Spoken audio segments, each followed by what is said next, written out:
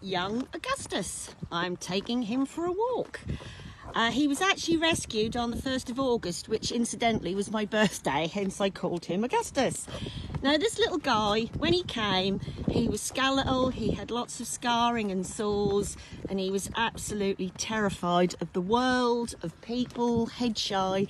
He'd obviously been beaten, and we suspect he'd simply been shut away and never actually seen anything or anybody, and then for whatever reason he was just dumped.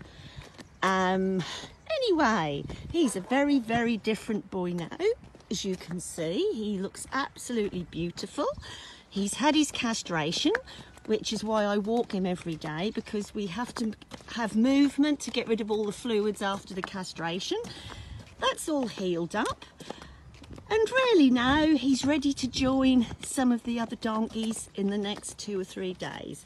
But doesn't he look absolutely fantastic? This little guy is such a lovely donkey. In a funny sort of way, because he's never really been in the outside world before, he's such a nice donkey to walk. He doesn't have any preconceived ideas, so he's very calm with traffic, with bikes, with dogs. I can take him in my garden. He can be around building work. I suspect he'd be quite happy coming in the house. And obviously he's not head shy now because he gets lots of cuddles and treats.